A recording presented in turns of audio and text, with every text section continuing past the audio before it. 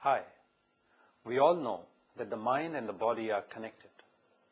And we also know that physical stresses create psychological symptoms. But in this film, we will explore an illness where psychological distress gets converted into physical symptoms. So let's hear more about dissociative conversion disorder from our expert. Hi.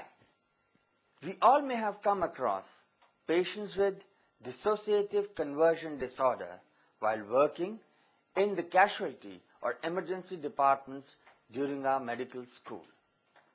Such patients are often dismissed as functional illness patients because no discernible physical basis is established for the severe symptoms with which the patient lands in the emergency. The signs and symptoms involve the motor nervous system, and the disease mimics neurological conditions. The patient may present with unusual or dramatic physical symptoms that have no diagnosable physical basis or any structural pathology.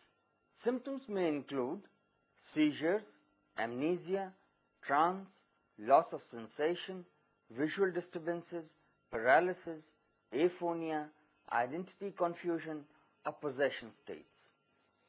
These symptoms are a way of expressing some psychological distress which the patient finds difficult to acknowledge and communicate, or they may help the patient receive attention and care that he or she may have perceived as lacking for whatever reasons.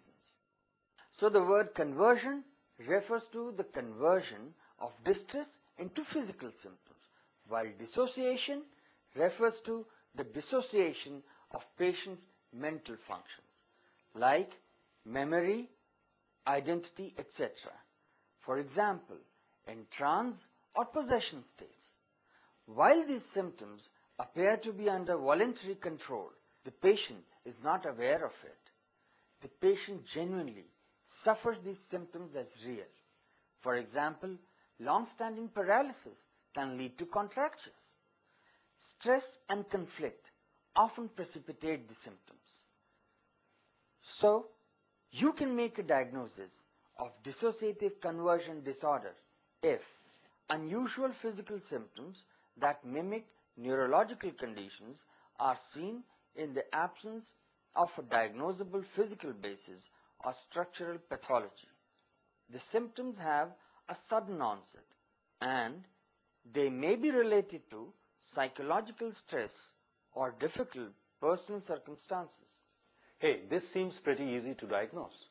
I think a thorough physical and neurological examination can help us determine whether the nervous system is involved or not. And rest, of course, depends on the history of events, right? Yes, that's true. But as a physician, it is important for us to rule out physical illness before diagnosing dissociative conversion disorder. And also remember, traditional or cultural possession or trance states are not pathological. Management aims at relieving the patient of his symptoms. We must remember some basic tenets before that. Do not dismiss either the patient or the symptoms.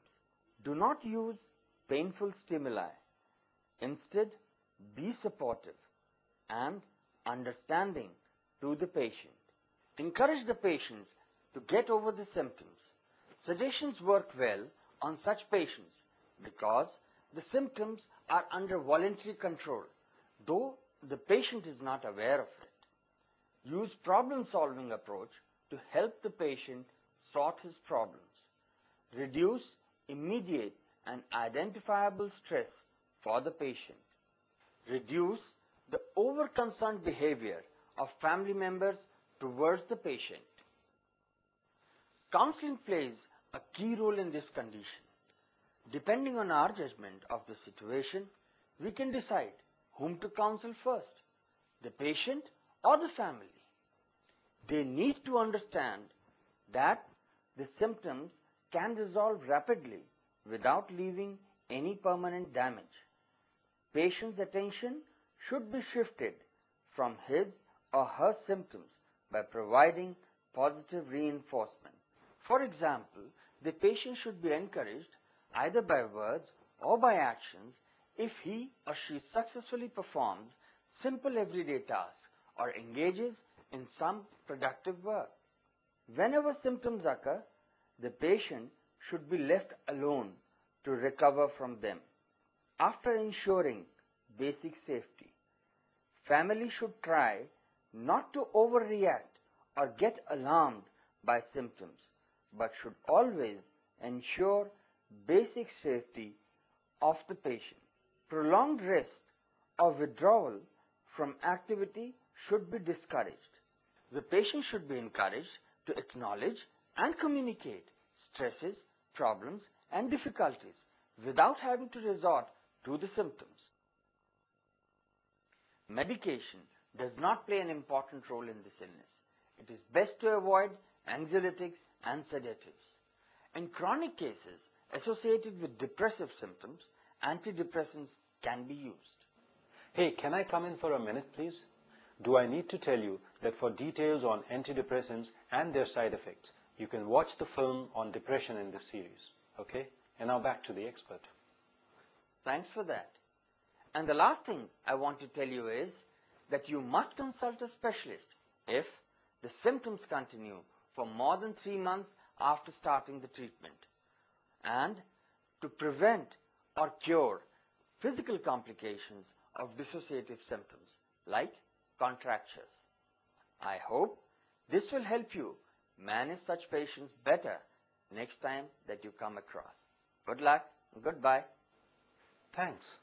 That was really an interesting one. I enjoyed it. Anyways, if you have missed out on any points, please watch the film again. Or else, just watch any other film in this series. See you around.